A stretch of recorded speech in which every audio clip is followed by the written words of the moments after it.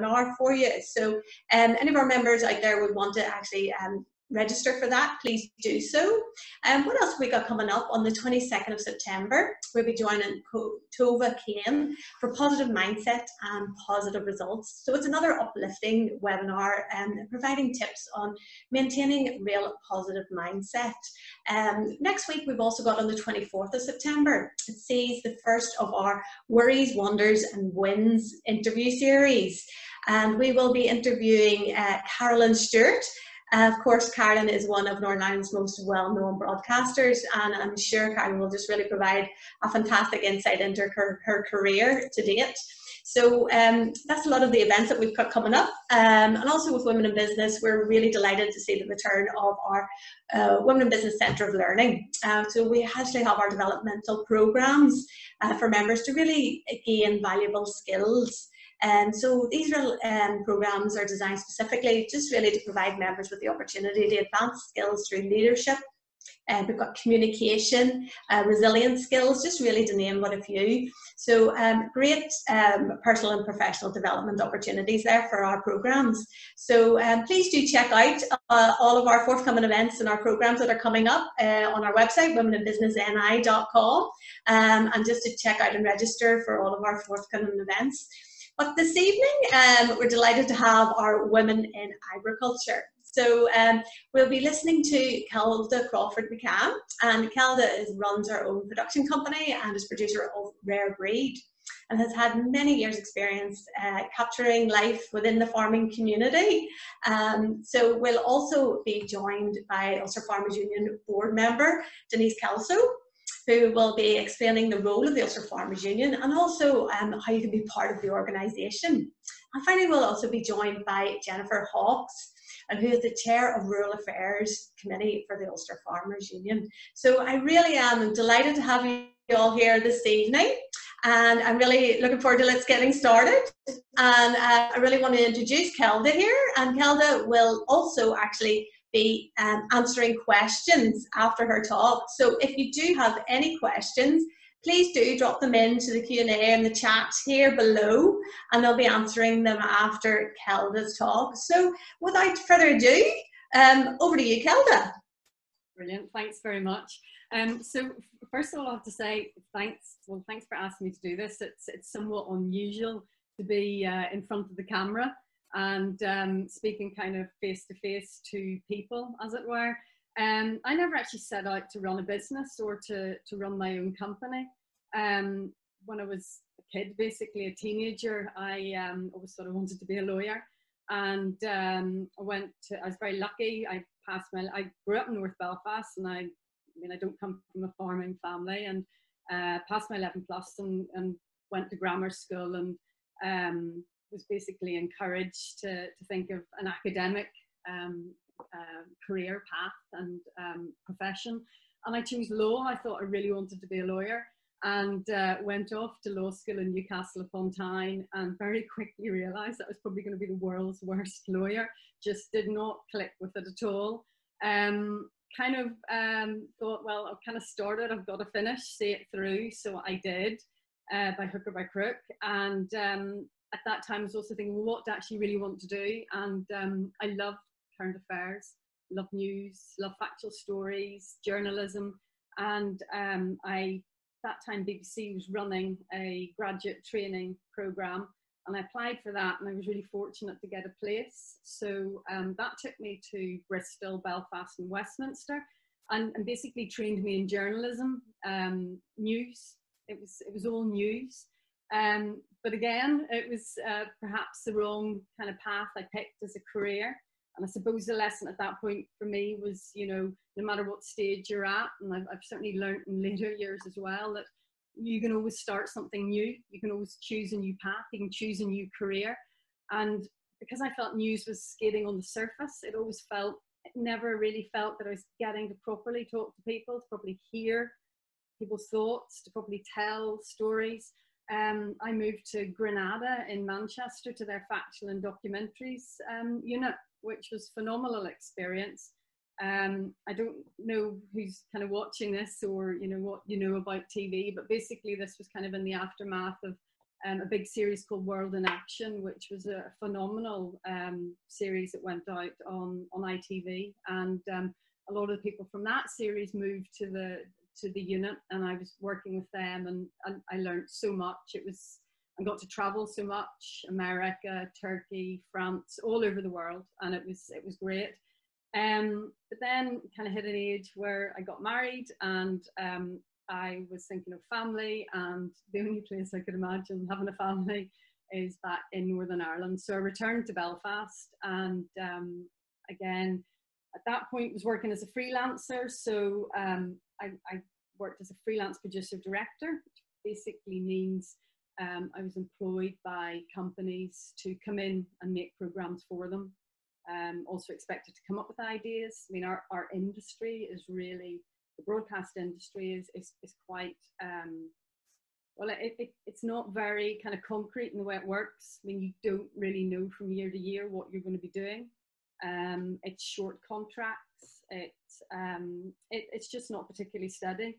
And unfortunately, during the recession, work really started to dry up. And I was one of the ones in a company that was made redundant, which was a pretty shocking moment. And, you know, it's that point in time where you kind of think, oh my goodness, I have no job. What, you know, that is possibly one of the most, well, one of the bleakest things you can kind of face. And at that time I had 2 small children, toddlers. I had a very supportive husband, thank goodness. But it was tricky times, as I'm sure people will remember, and you know, that's something very fresh, particularly at this point in time as well. So anyway, I thought, okay, if I can't actually secure a job, I'm going to create a job for myself, and I'm going to do that by setting up my own company, which was really, I mean, for me, that just was a huge step and a really scary step. But I did. I thought, well, I'll approach this like a program, and I'll research it, and I'll talk to people, and I'll get people's opinions and hear what they say and what they advise. And basically, I was lucky. I went into BBC, who were hugely supportive. That's BBC locally in Belfast, and they said, look, we know you can do the job creatively. We know you're a good producer director. You do need to kind of think about the business side. Because although you have some experience with budgets and things, as a producer director, you're clearly not running a company, you're not running the business. So that, alongside talking to some accountants who were very helpful in giving advice and warning of pitfalls and risks. But at that point, I kind of felt, well, you know, you kind of have to do something. And I was not, I mean, I was in the 30s at the time, and I just thought, no, just go for it. What can go wrong?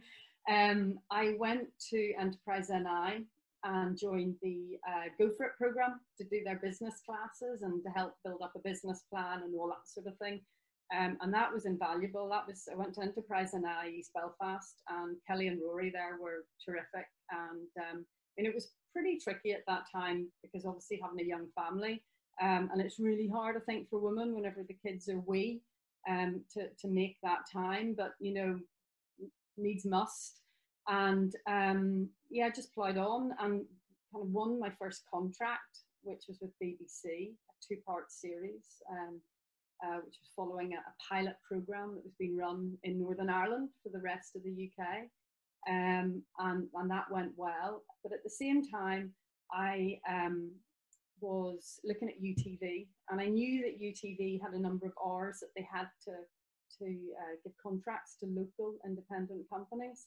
So I went in and met the then boss of UTV, Michael Wilson, who is actually from the northeast of England and from a farming family. And we were having a chat, and I was kind of saying, well, you know, as you do whenever you're talking to the broadcasters, you're effectively your clients. And they are supposed to kind of draw a farming analogy. They're like supermarkets, basically.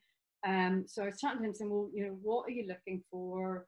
You know, what about this? What about that? And we're chatting away. And, you know, he sort of said, and I've always been interested in observational documentaries like Rare Breed, and, you know, just that kind of get there, meet people, follow people, tell stories, let them communicate. You know, it's trying to bring people together and have people meeting people. So Michael had kind of said he could never understand, being from a farming background himself, why there wasn't more about the farming industry on television in Northern Ireland, given that agriculture is one of the two planks of the economy here. And he said, look, you know, go away and have a think about it and see what you could potentially be pitching into us. And I went away, and I mean, it just seemed kind of obvious to me. It was the diary of the year. It was, you know, farming is so seasonal. It has such a distinct pace of life. And also, having done some initial research, the people in the farming industry are great talkers. They know so much. They have such passion for what they do. And it just seemed obvious. So we pitched that, and amazingly we got it. And we filmed that first year, and it was just great crack. And we thought that was going to be it, just one series. And then the viewing figures came in, and the audience, I mean, it is the audience and the farmers that make Rare Breed. We're very, very fortunate. We've got such a supportive audience. And UTV said, well, let's make it again. And that's actually why there's a year gap between the two series, because it wasn't meant to happen again. It was meant to be, that was it. And alongside that, you know, my company's grown, because again, as I say, you can't ever really fully predict what you're going to have next year. It's like at this moment in time, sitting here, I don't really know what work I'm going to have in 2021. I don't know if I'm going to have any work in 2021. And, you know, it's continually kind of pitching for business, going to the broadcasters, giving ideas, saying we should be making this, we should be making that. You're attending briefings, you're listening, you're planning, thinking, watching what's on television, what's working, what's appealing. You know, that's how it works. And we're lucky because the company has grown. We've gone really from 2 people, well, 1 person being my camera, to then we've got 14 people working in the company now, which is brilliant. It's really exciting. We've got a lot of up and coming young people, young women coming into the industry and supporting them and training them. And, you know, and also, again, it's getting into that ethos of we are there to basically tell stories. We're introducing people to people. You know, we're factual, we're fair, we're not rose tinted, but we also look for the positive. I mean, that is, you know, why wouldn't you? Why wouldn't you try and tell positive stories? You know, yeah, good and bad happens within positive things, but you know, the reality is, why always hunt for the miserable, as it were? And also, it's always great, as we see with Rare Breed, to see people that know what they're doing, credible people, people that care about what they're doing, just doing that. We've rebranded to change the company name, which has been a really big thing for us this year. I kind of thought we had to reflect the growth, the fact it's not just me. And we picked the name Strident for a number of reasons. I like the name Strident. It kind of says what it is, really. And yeah, that's, you know, that is what we do at the moment. I mean, moving on, I can talk a lot, by the way. You know, in terms of skills developed over the years, you know, aside from the program making skills and the journalism and, you know, the practical, like camera skills, I can shoot on camera. It kind of happened, again, for someone in my vintage, that's not a very common thing. You know, normally most camera people tend to be male. It's a male dominated job within the industry. That's changing. I accidentally started shooting on a camera when I was doing a documentary at Granada, and we were trying to get a shot, and it was really awkward to get a shot, you know, a clear picture thing. And I had picked up a camera and said, well, I'll nip around this way and do it. And then I thought, oh, actually, this is simpler than what everyone makes it out to be. And lo and behold, the footage was in the final program, and so on and so forth. And yeah, so, you know, I've got camera skills, that's great. And, you know, I really enjoy that side of the work, but it is also hard work. And also, you know, it's the sort of thing, if you work as a cameraman, that is a very specific path, and you're kind of tied to that. I suppose the big thing for me is that it's been a really steep learning curve on the business side. You know, as I said, I did the Go For It program, you know, and that's been a really great experience. I think it's been quite a surprising thing because, you know, again, for me, because I didn't see myself as a business person, didn't see myself as running a company, you know, that was pretty daunting. And I guess if I hadn't been forced into doing it, I probably never would have tried it or never done it. And all I can say about it is sometimes, you know, it's it's just well worth kind of taking a punt, just going for it, because it can be actually more fun than you realise, more satisfying, and you know, it's like never say never, really. And I also think that there's a lot of transferable skills from, you know, being a mum, having a family, running a household, you know, essentially running a household budget, meal planning, doing the logistics for the family, even with kind of a supportive, very helpful husband. You know, it still kind of is very much, that's still the female role. And the skills doing that, you know, they transfer effectively, you know, money in, money out, forward planning, planning for the rainy day and all that sort of thing. And also, you know, swear by Martin Lewis as well, on money saving expert. And, you know, all those transfer across into business, and you can develop and scale them up.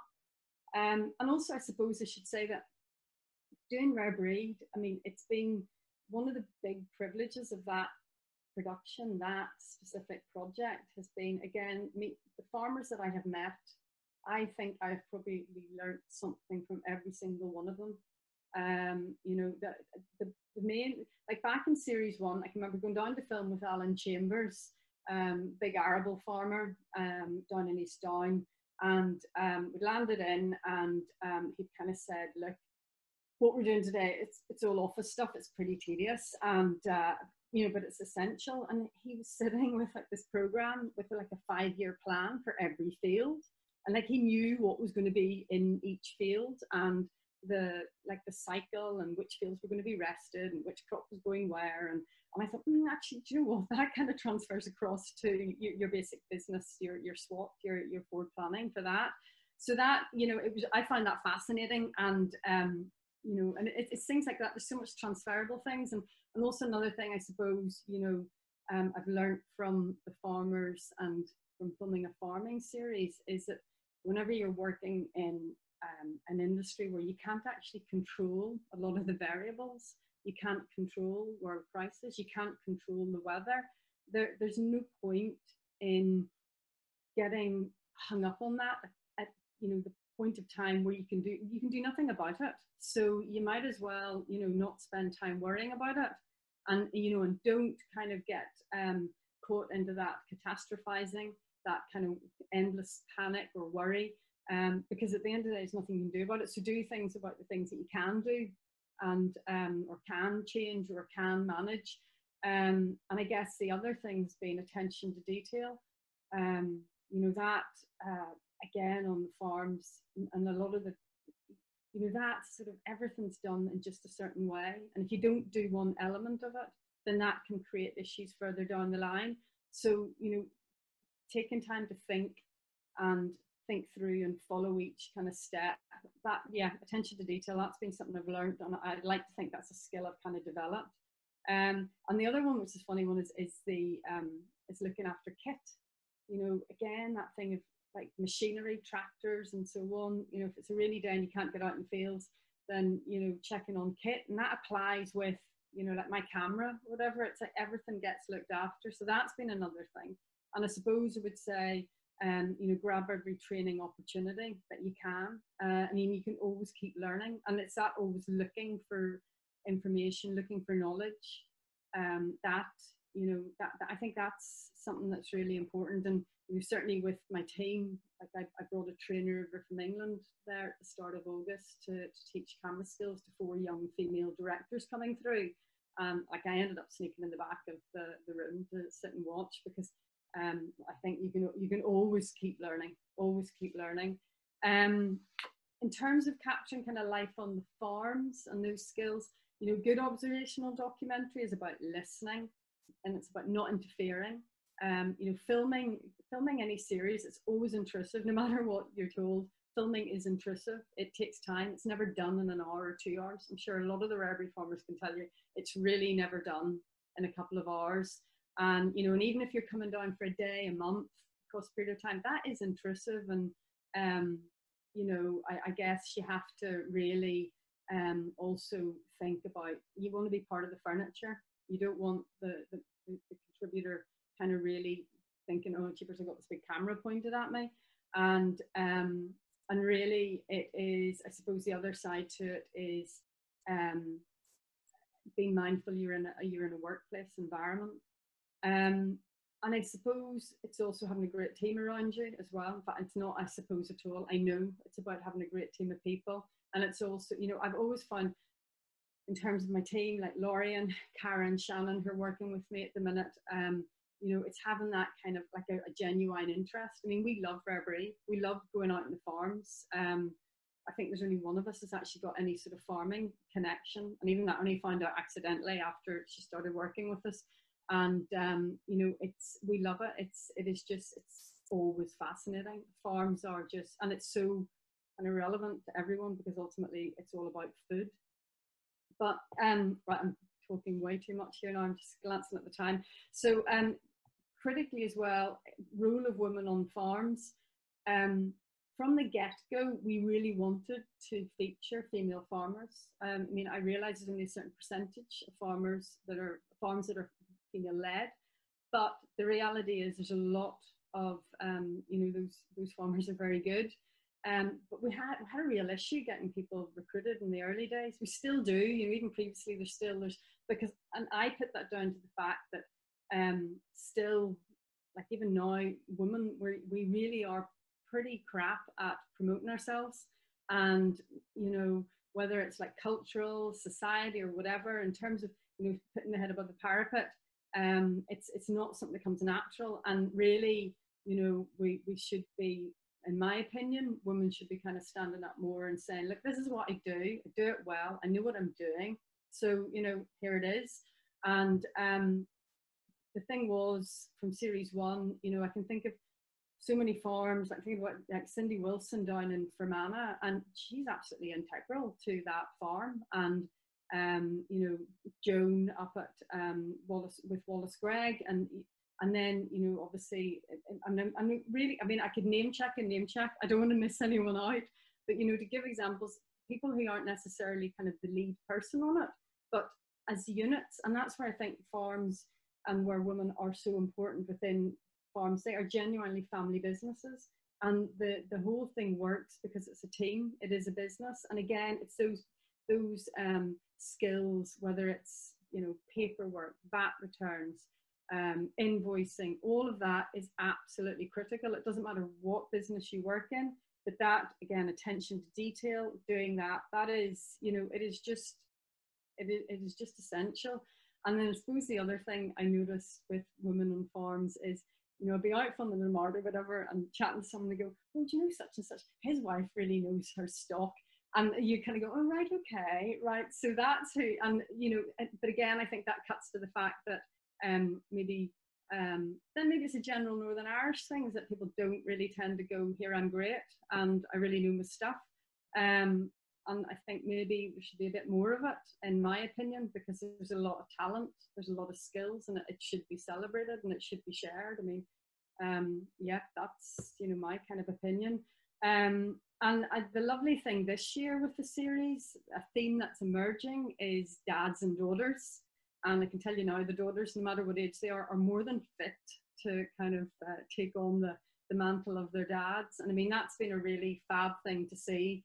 And I'm hoping viewers will enjoy that next year.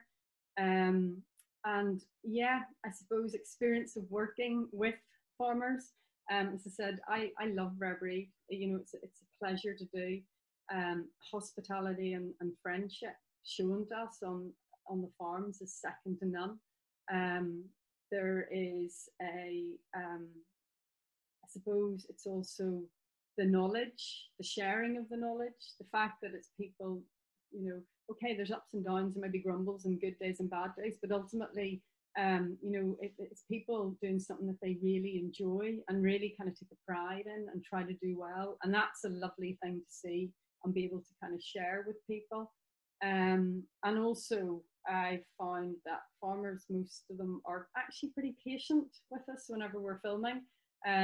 Whether it's they're observant or what, I don't know, but you know, they're quite quick to pick up on the fact is that filming doesn't just take 15 minutes. You know, the camera can never work as efficiently as a human eye, and you have to cut because it's not a drama. you know, we have to do things repetitively. That's why whenever kind of the farmers do some cattle, that's a gift to film, because hundreds of cattle coming through means I can get the wide shots, the close shots, the reverse shots, farmers looking at it, you know. So I mean, it does take time, but yeah, it's very, very, very lucky to do it, and I really, yeah, I very much enjoy my work. I definitely made the right decision not doing law, because I really would have been the worst lawyer in the world, and I'm having a lot of fun doing this. Okay, so Claire, I think that's me for now, if that's okay. Fabulous. Thanks so much, Kelda. I know, and it was a lot of good takeaways there from that. But I was just wanting to see if anybody has any questions for Kelda. If you want to put them in here, they've got the chat and the Q&A here down below. So please do. But I have a quick one myself here, Kelda. I was just wondering, you've got so much experience now working liaising with farms. Have you ever thought of just maybe switching careers and doing farming yourself? I think, again, well, I think, yeah, I wouldn't be a very good farmer at all, because I have no patience, and despite after just saying that, I've kind of learned to, you know, not sort of sweat the small stuff and worry about things that you can't control. My patience, I am not very patient. And animals, I mean, it never ceases to amaze me that, like sheep, take sheep for example, sheep never do what you expect them to do. I think sheep are probably the most tricky things to film. Like cattle, you can kind of get up to cattle, and cattle will kind of, you know, look at you, and they'll sort of, you know, obviously they're not helping you because they've no idea kind of what you're really doing, but they, you know, they stay pretty static, and you know, you can get the shot. But sheep will always go where you don't expect them to go, and even whenever you then go, aha, so they're not going to go that way, they're going to go that way, then they promptly go the other way. So I think, oh flip, you know, the idea of like herding a load of sheep down thing, that would just have me kind of breaking into sweat, thinking, oh God, they're all going to run away. So no, I don't think I could farm at all. No, you're going to stick to the cat behind the camera? Yeah, stick behind the camera and leave the farming to the people that kind of know what they're doing. Yeah. Although I have to say, Lorian, my editor, she, like every year she kind of says, oh, I really wish we could get a flock of Kerry Hills, which are these like really phenomenal looking sheep, and but they're notorious for escaping. But Lauren keeps saying she's going to get a flock of Kerry Hills. So I think when she retires, if she ever retires, and she's not allowed to retire, she would maybe kind of invest in a couple of Kerry Hills. Take up the farming. Perfect. Yeah. Oh, great, Kelda. Well, here we've actually got some questions here for you. Okay. Oh, this is an interesting one. What would you tell your 20-year-old self? Oh, that's a good question. I would tell my 20-year-old self to just do things and stop worrying what anyone else thinks. I mean, you know, I'm going to be blunt. You see, even 3 years ago, if you'd said to me that I was doing this, I would have been, I don't know, you know, that would just put kind of the fear in me. And I kind of made a conscious decision over the last while that, you know, I needed to kind of just do things. You know, what's the worst that can happen? You know, if people think you're a fool, well, so be it, you know, so just do it. And that's why, like, I got involved in Women in Film and Television. I was kind of a founder member of them setting up in Northern Ireland. I think it's really good to be part of groups, you know, it's really good to come together and to kind of get involved. And yeah, so I would tell my 20-year-old self, just get on with it, give it a go and stop worrying. Yeah. Good advice. Absolutely. So, Kelda, this is one here from Claire McCaughey. What is the most memorable experience while working on Rare Breed? I'm sure you've had a few. Oh, okay. Do you know, I'm really conscious this is being recorded, and I'm probably going to really embarrass myself, but I don't care. I suppose, oh gosh, right. Right. Okay, I'm going to tell you a really embarrassing one, because I'm going to kind of put my money where my wife is and just basically sort of, you know, show that you can do like daft things and it's grand. See, my very first day filming on Rare Breed, it was New Year's Day and it was up at Wallace Gregg's farm, and it was like really early, and that's fine because, you know, early in TV we do early a lot, we do long days a lot. And yeah, so I arrived up, and I hadn't actually got welly boots sorted out at that time. I was wearing my hiking boots, so the shoes were completely wrong. And then also I've been filming away. And the way our cameras work is that they click in to a tripod, right? And you need to hear a click, and that lets you know it's secure. Put it on, didn't think it was secure, right? So did it again, thought I heard the click. You know, milking parlours are really noisy, and I thought I'd heard the click. And the next thing is I swung the camera merrily around, and the camera fell off the tripod, like crashed. So me and Wallace were picking like the lens of the camera off the parlour floor. And that was like, so that was a bad memory. And I suppose, you know, like a good memory is, well, Balmoral show is always a good memory. You know, I love going back. I'm sure. And it's, you know, you get to kind of, and it's seeing kind of, you know, it's just seeing that whole kind of buzz and that whole kind of people together. And you know, and just like all the effort that goes into getting those animals ready. So yeah, Balmoral is always a good memory. I've got loads of good memories actually. Do you know what? All they're popping in, but I'm going to stop because seriously, I know I'd like to just keep going. And I'm now really. Oh, great. No, I'm sure you have so many. I've got a question here. Rachel Garrett. I farm with my husband and work full time. I was a UFU Women in Agriculture featured this month. And firstly, really interesting webinar. Thanks, Rachel. And Rare Breed is great. As a successful woman in a male-dominated industry, what has been your greatest challenge and what has been your greatest achievement? Oh, flip. Yeah. So greatest challenge sometimes has been taken seriously as a female boss. You know, even in our industry, there's always kind of this, I suppose, yeah, basically, you know, sometimes as a female boss, you just don't get the same kind of ear of the broadcasters. I mean, there's always slightly this thing of, you know, like, am I just doing this as a hobby because I'm a you know, a wife or whatever? And that certainly is something I've kind of, you know, that vibe. And I think that, yeah, you know, that's a challenge. I mean, crazily, that is still, as far as I'm concerned, a bit of an issue is as a female boss. There's very few female founded and led independent companies. And even in the ones, if you look at the wider UK, because funny, there was one of the leading commissioners, Channel 4, Danny Gorham, was talking about this recently. He said, whenever he sat down and looked at it, there have hardly any female-led companies they're working with. And even the ones they're working with tend to belong to the super indie groups. These are like the conglomerates, you know. So that's still, unfortunately, a bit of an issue. You know, behind camera, that's still an issue for women. And I'm sorry, what was the rest of the question? Because I just jabbered on there. Oh, no, absolutely. No, I think that's great. You've answered it well. Absolutely. And it is, I think you're really shining a light, Kelda, really on women in the production side of things too. So it's great to get your insight on that, which follows up on with another question here. How do you find working in what's seen as a male-dominated industry? Any advice for young women in the production industry for getting their voices heard? Come and talk to me. You know, I mean, it's got better in our industry. It has got better.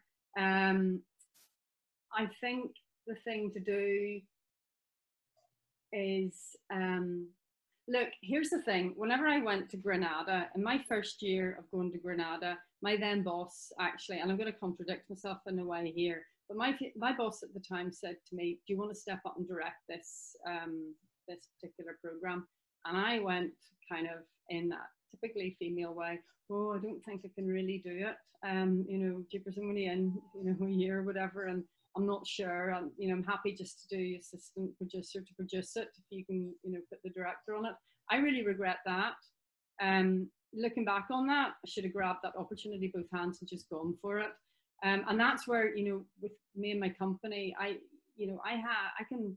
there's 4 members of staff at the moment who are all female coming through, all trained on camera. And it's all, you know, as far as I'm concerned, it's like I want to encourage them to just do it, just go for it.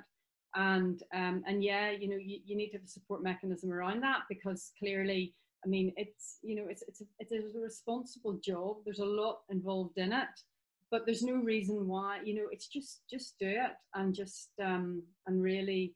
And I suppose the other thing is, if that's someone asking me the question who is working in the industry at the minute, I mean, it's never been a better time, I think, for young and emerging female filmmakers. There's so many funds out there. There's so many directing opportunities, you know, in the independent, you know, film fund sector.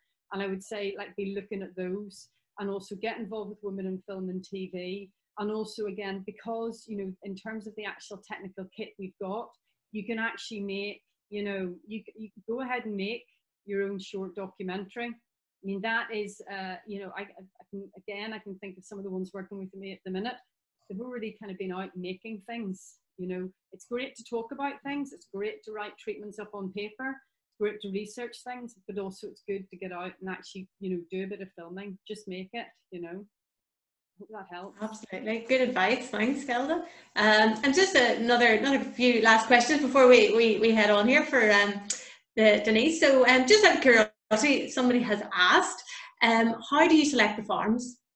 Oh, okay. Well, that is through word of mouth and research. You know, I, like, over the years, obviously, I've now will know quite a few people within the farming industry. So, you know, yeah, it's asking people who's doing this, who's doing that, who do you think you should be talking to, and also, you know, I am a regular reader of the Irish Farmers Journal, Farming Life, Farm Week, Farmers Weekly, and you know, I read them all the time, and I'm always looking to see, you know, like, oh, who's doing what, and that's interesting, and then it's really a matter of we you know, we start talking to people, and we see, are they interested in participating, do they want to take part.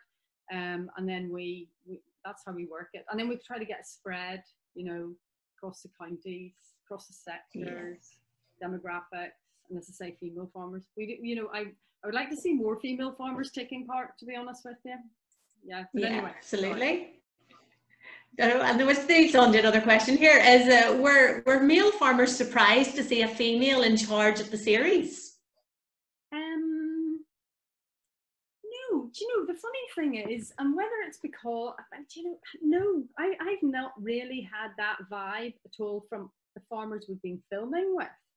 And, you know, whether it's because also, like, so I've got my camera, which is quite a large camera, but whether it's because farmers are also used to seeing women lugging bales of hay or sacks of feed around, you know, I've never had that thing of like, oh, let me help you because that's too heavy for you, dear. I mean, that's not really happened on the farms at all. I did have one really quite entertaining moment at one of the marts. Again, I love going to marts. There was somebody come up, now whether they were kind of pulling the leg or what, I don't know, but they kept saying, where's Crawford? Like, no, I'm Kelda, Crawford, McCann, where's Crawford? You know, so but I think that was maybe I was having my leg pulled. But anyway, yeah. Brilliant.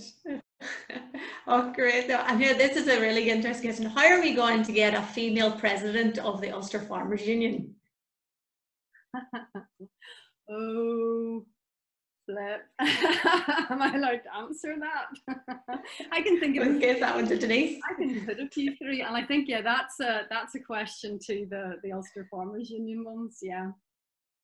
Absolutely, we'll have to get Denise there. But no, we've got so many. To be honest, we're going to maybe just have to stop there, Kelda, because it's been an absolute pleasure. Thank you so much. If anybody even wants to maybe follow up with any questions, I'm sure you'd be delighted probably just to get in touch there, because there was really some good advice that you were given there to some of the attendees on it. So really appreciate your answers there. Thanks, Kelda. We're actually just going to bring Denise in here now. And Denise, I think we're just going to get her on here.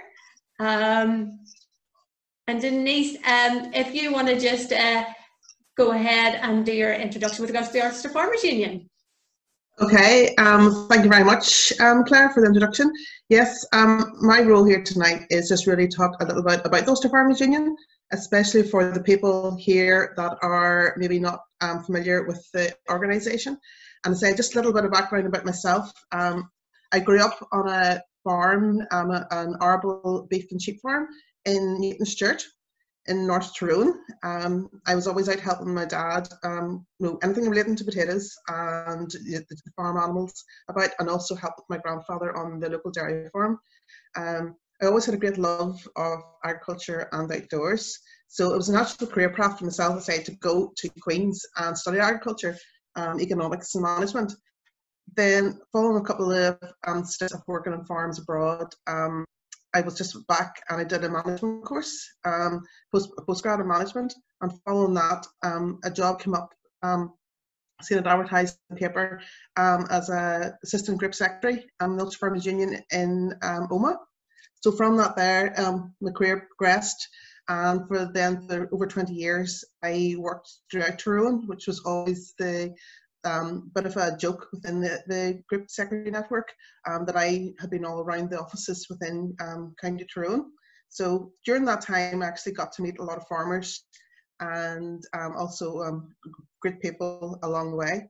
But to say, I made the decision in 2018 to leave the Farmers Union, with commitments with 4 young children and lots of things going on here at home. I decided to leave. But as I say, back in then, just about a year and a half ago, I was asked to join the board of Ulster Farmers Union, because if anybody knew me, knew that I always thoroughly enjoyed the time that I did spend working with the organisation, and also then being involved in the Rural Affairs Committee. And say we have Jennifer Hawkes coming on afterwards, who is our current chairperson of that. So I just want to give a wee bit of background here of the Ulster Farmers Union. Just have the next slide, Neil. Okay, that's just a little background. Say we were founded in 1918, and as an organisation, that's just briefly our mission statement and objectives. Next. Okay, anybody who doesn't know, that's the headquarters of the Ulster Farmers Union, which is 475 Antrim Road in Belfast.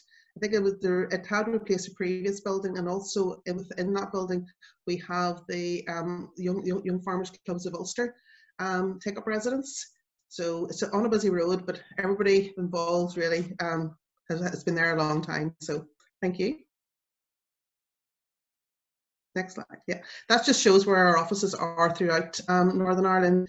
There's 23 offices with 25 groups. 3 of the groups are in County Fermanagh, which are based all out of the Enniskillen office.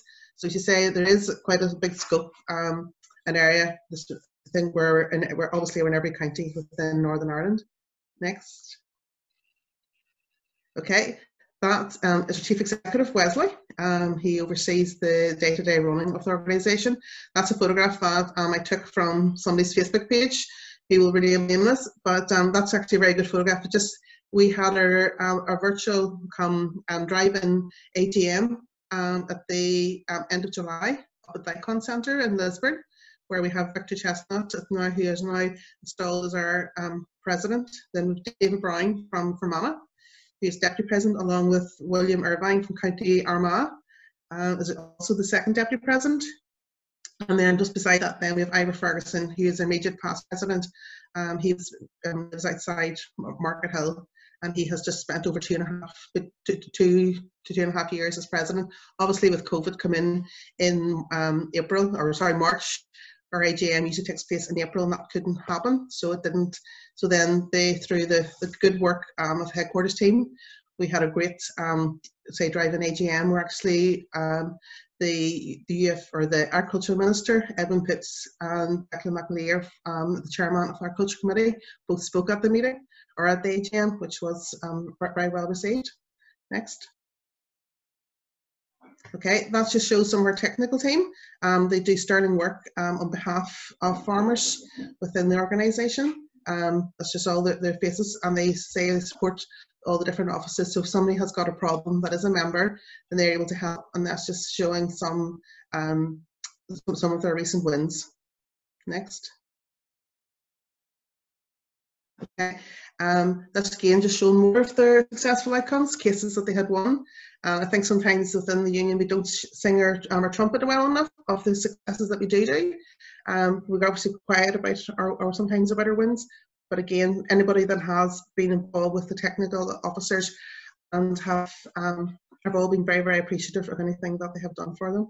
Thank you. again, sorry, this is our, believe our current policy team. So James McCluggage heads up the policy team, and also then we have got Darryl McLaughlin and David McClure, who is one of our most recent members of the policy team, along with her Sarah Morrell, who's been involved in organising this Rural Affairs Women in Agriculture meeting tonight. So, and then say there's Aileen, and there is Patricia Ryan as well, Chris Osborne. Next.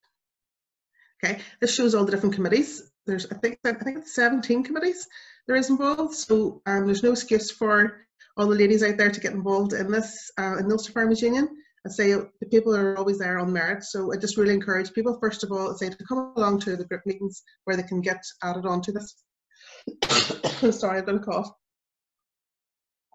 Okay, say some of the animal health and welfare with rural affairs, fruit legislation, mushrooms, potatoes, seeds and cereals, rural development, beef and lamb, hill farming, dairying, pork and bacon, poultry, vegetables, environment, rural enterprise and fish. Next. Okay, this just shows some of the media that we use. So we have the different Facebook page. We have one that's dedicated to UFU members, which is a closed group. Plus then there's a wider one, which where they document a lot of things that are happening out there, and also say the daily news that's involved. Next. Again, this just shows a bit of the democracy within the union. As I say, there are 25 group committees. Then spiraling up from that, we have 6 county committees where people then go along and discuss the various issues and bring motions. And also then a lot of the groups, well, all the groups, representations in the 17 policy committees, where they discuss various issues relating to their specific commodity. And from that then, all the issues then are brought through then to the executive, which again they're discussed. And from that executive then, there is the board. And I believe, I might be standing corrected, but there's 15 people on the board. And we'll talk about ladies. At the Women in Agricultural Conference this year, or last year, there was Lady Joyce Bannerman Campbell come over and spoke. And she said that in the NFU in Scotland, the Scottish NFU, that they don't have any ladies sitting on the board of it, which she didn't think was very good at all. Well, within the Ulster Farmers Union, there is Mary Hunter from outside Drumahoe in Londonderry, and then also myself. So we're actually better represented in Northern Ireland with ladies than they are in Scotland. So next.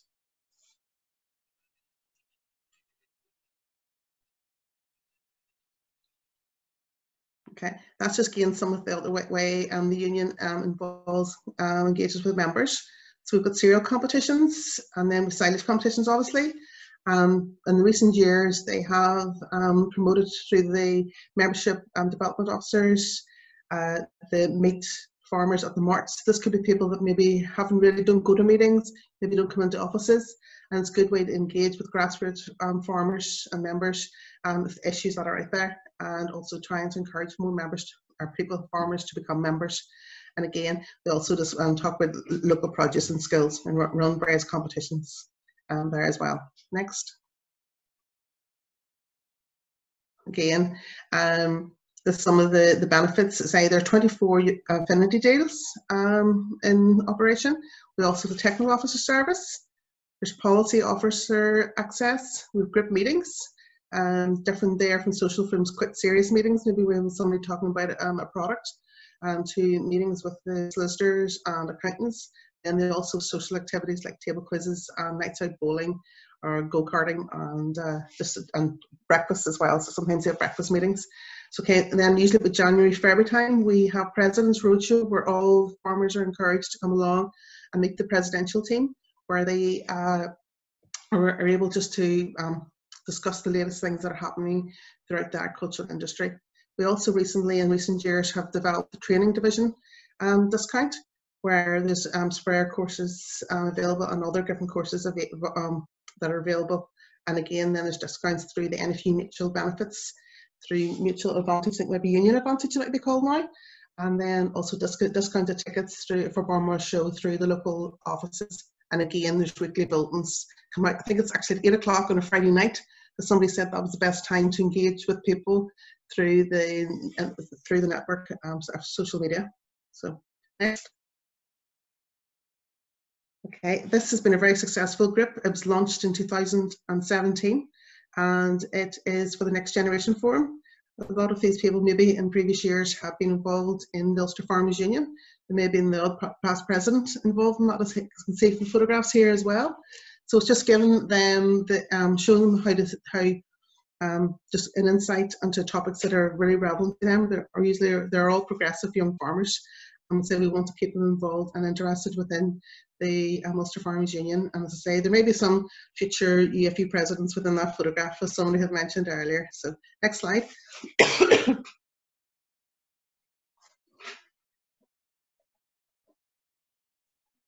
Next slide.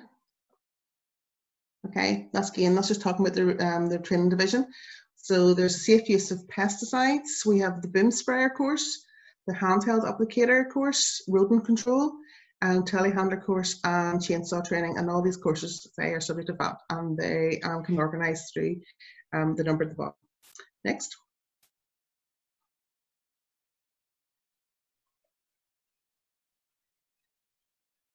Okay, this was the first Women in Agriculture conference that was held at in autumn of last year, which we held it up in Ballymena.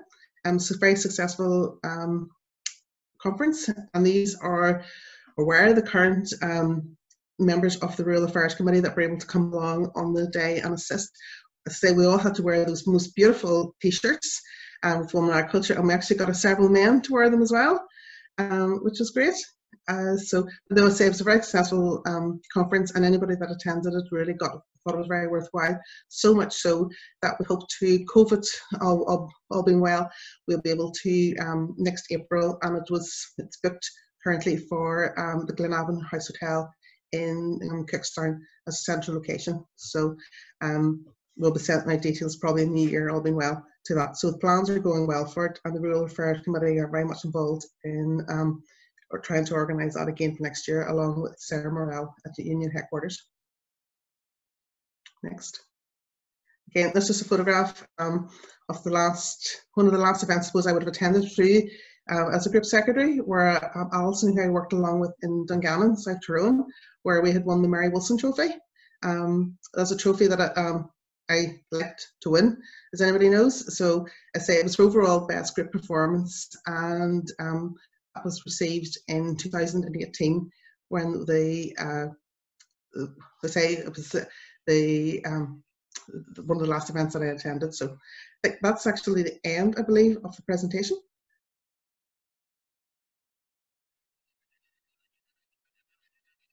So, that's great, Denise. Sorry, Claire.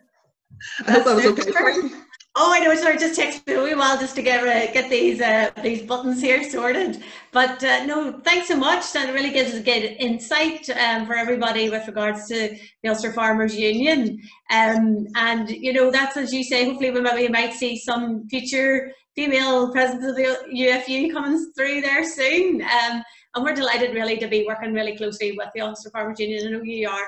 Spearheading along with yourself and Jennifer and Sarah there, you know, the links with the women in business and to help and progress and develop opportunities there for women to push forward within the business side of the farming community. You know, spoke about further there also, so many of them are entrepreneurs and taking up the reins of running the business there with the farm. Yes, no, I'd always I've tried to encourage. I know I was involved through the Rural Affairs when we met Roseanne Kelly from Women in Business, about where we had the link where anybody who was a member of the Ulster Farmers Union and the family could then avail of the membership of Women in Business. And I say I was a member of Women in Business prior to that, and I found it to be great benefit. So anybody who's out there who knows, please get your family involved and get them signed up, because there's I think I'm actually signed up for Carlin Stewart's presentation next week. I'd already had done that. So it is, even with these webinars, you don't have to go out of your own house. So for time commitment, it's great, and I really appreciate that you do work along ourselves and the Ulster Farmers Union. and spearheading that. So thank well, you. it's an absolute pleasure, Denise, and you're doing so much great work there at the moment. And I really want to actually just follow on there from yourself, and we'll introduce Jennifer. So Jennifer, if you just want to come on to the screen here now. Jennifer is the chair of the Rural Affairs Committee for the Ulster Farmers Union. Jennifer, lovely to see you. Oh, if you're on mute. You're on mute, Jennifer, just take your mute off. Sorry, thank you, Claire. I've thoroughly enjoyed this evening, and I hope everyone that's listening has too. Can I just, on behalf of the Rural Affairs Committee, thank Women in Business for hosting tonight's event, and especially you, Claire. And I know that behind the scenes, there's actually a man. I'd like to thank Neil Dalzell for keeping everything running so smoothly over the course of the evening. And of course, thank you for the invitation to actually host a Women in Agriculture webinar, and we've been delighted to be involved in all of that. Thank you so much, of course, can I of course thank Kelda. You know, it's been so interesting to listen to all the changes in your career path at the different stages in your life, and to get an insight into your business acumen, and of course all your farming experiences and observations that you've made across the years whilst filming, you know, the rare breed. I think you've seen firsthand the roles that women do play on the farms, and that they are an integral part of the smooth running of the business, even if they don't realise it. You know, that seems to be the way family farms are in Northern Ireland. And for me, it's just sad to hear a woman say, oh, I just do the vat, or I just go out and help and rear the calves, or I'm the go for it. You know, all of those things. I think we do need to empower women more and give them the confidence to realise that without them, the business wouldn't run in the way that it does. Because often too, they're the ones that do the cash flow projections and all of the forward planning, and even think about things like farm family succession and worry about their family's mental and physical health. You know, so I think, you know, they do deserve a good pat on the back, and they haven't realised that perhaps down the years. And of course, Denise, our own member of the Rural Affairs Committee, thank you for giving us such an insight into your career in the first instance, and on your excellent presentation of all the structures and all the different committees within the Ulster Farmers Union.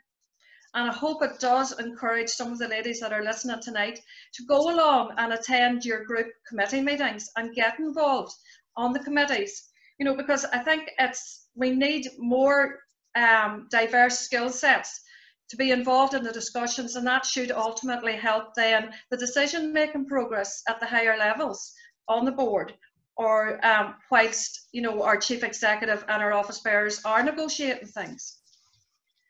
So I do hope that all of their experiences in both business and agriculture have inspired some of you tonight to maybe take that leap of faith and just go for it. And, you know, women in business are there as well to help you with, you know, new skills, and just giving and empowering you just to have that confidence in yourself.